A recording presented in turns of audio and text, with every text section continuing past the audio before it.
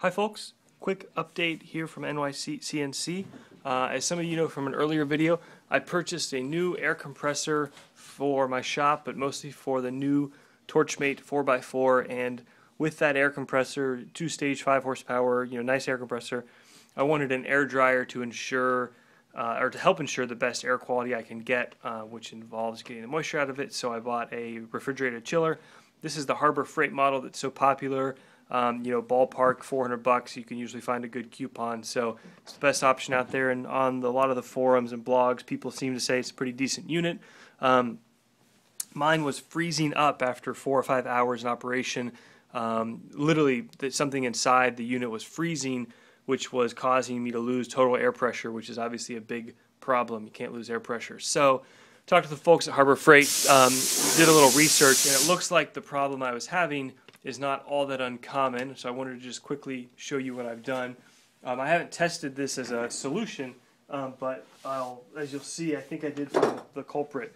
Right where the power cord is laying, underneath this foam sphere is a pressure valve drain. These are the parts of it. I've disassembled it that mounts, and this has a float valve in it, and when the water accumulates in this, the float valve lifts up and it drains out through an orange hose that I've disconnected from here. The very helpful gentleman at technical support on Harbor Freight said I needed to take this apart and take a look at it and clean it. His thought was that water was accumulated in here, not draining, and when that happens, apparently that can cause the thing to freeze. It doesn't look like, and I was getting water accumulation in here, it didn't look like it was freezing in here, but it wasn't draining, so I thought, well, let's take that, let's give that a shot. So the reason I was making this video was it was actually very difficult for me to take this apart. I thought I needed a strap wrench or something that I could vice grip all the way around this, because I just couldn't get it off of this header piece here. What I did per their recommendation was to use some penetrating oil. I happen to have some Crow is how I pronounce it. That may be wrong. Crow oil. Let that on over for overnight, and that, sure enough, the next day it worked better. This comes off if you were to hold this ring. You turn this just like you would expect, which is lefty to loosey.